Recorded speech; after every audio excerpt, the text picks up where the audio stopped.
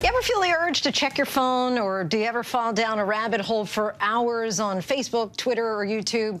Well, there just might be a reason for it. New York Times international reporter Max Fisher takes us on a deep dive into how social media giants are changing the way we think, act, and process information across the globe.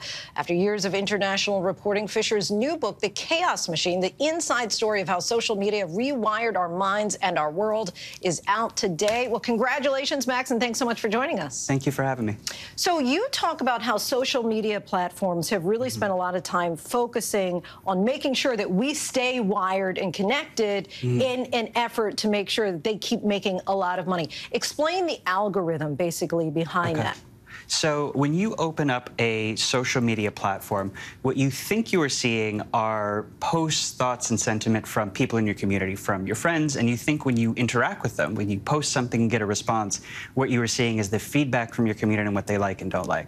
And that is not the case. What you are actually seeing, what you actually are experiencing, are emotions and sentiments and interactions that have been predetermined and pre-selected, often personalized just for you by these incredibly sophisticated artificial intelligence systems that govern the platforms, that have determined the precise sorts of emotions, interactions, and sequence of sentiments that will get you not just to spend more time browsing and scrolling on social platforms, but will get you engaged yourself and will solicit specific reactions from you. And because we're talking about billions of people, the overwhelming majority of Americans, for instance, that has profound consequences for the way our society works and for our politics. You used the word consequences a few times there. I'm really curious what you see as social media's real-world consequences. There's this one experiment that I write about in the book where these researchers took two really big groups of people over 4 weeks, and half of them they said just live your life as normal, and half of them they said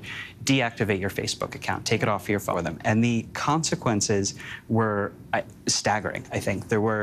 One thing they found is that people who deactivated Facebook reported higher levels of happiness and life satisfaction equivalent to about a third the effect of going to therapy, which is certainly a lot cheaper than going to therapy, and is also a suggestion that people weren't using social media because it makes them happy. In fact, they were using it because they are addicted to it and had a hard time turning it off and needed this experiment to force them to turn it off. And another change they found was that people who deactivated it became significantly less polarized. The way that they saw the news, the way that they saw other people in their community. Do you have a social media account?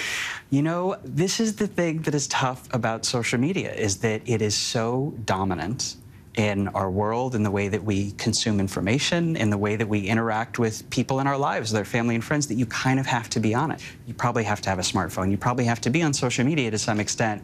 But the number one thing I think you can do is to understand what it's doing to you, understand its effects, understand the way that it distorts what it shows you and the way that people in your community seem to be acting. It's designed to be engaging. But the types of interactions that are engaging, that really activate certain chemicals in your brain and that make you want to spend more time on it are conflict, fear, moral outrage is by far the most engaging sentiment, and also any sense of hostility towards people who are not in your social in-group. Just want to take a look at the subtitle, because you say the inside story of how social media rewired our minds and our world.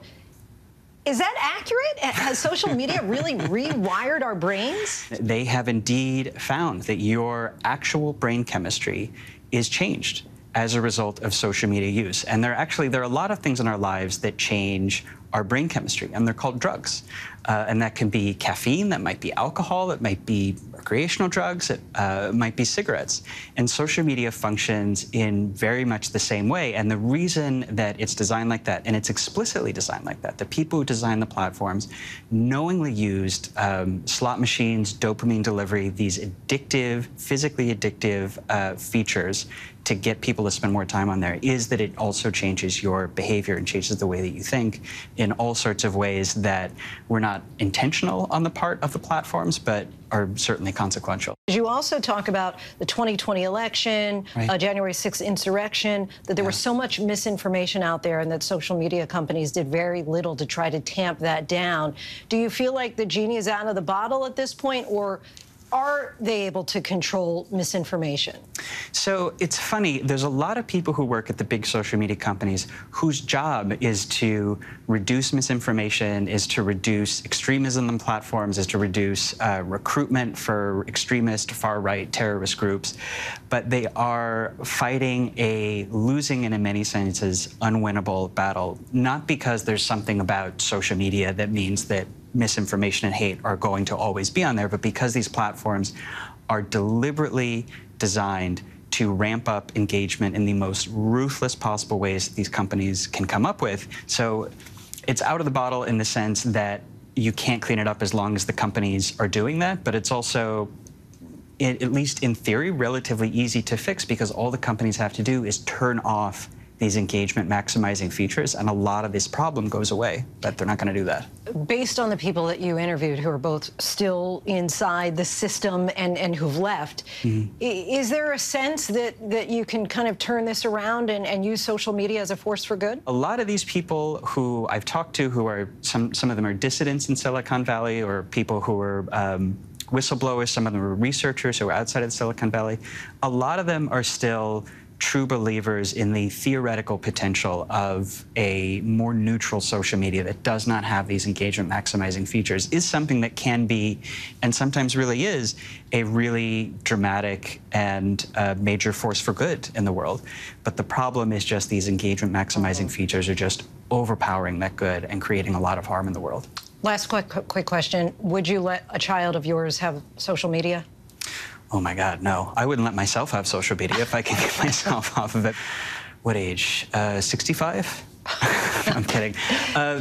Maybe up to 16, 17. I mean, the thing is that it's not just that there's a lot of harmful things on social media, but young kids and adolescents especially have a very exaggerated social need, and that means they spend a lot more time on social media. They're some of the best customers of these platforms, in fact, and it also means that the thing that affect you and me, affect them much more drastically.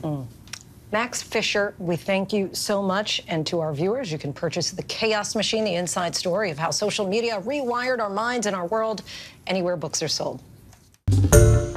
Hi, everyone. George Stephanopoulos here. Thanks for checking out the ABC News YouTube channel. If you'd like to get more videos, show highlights, and watch live event coverage, click on the right over here to subscribe to our channel. And don't forget to download the ABC News app for breaking news alerts. Thanks for watching.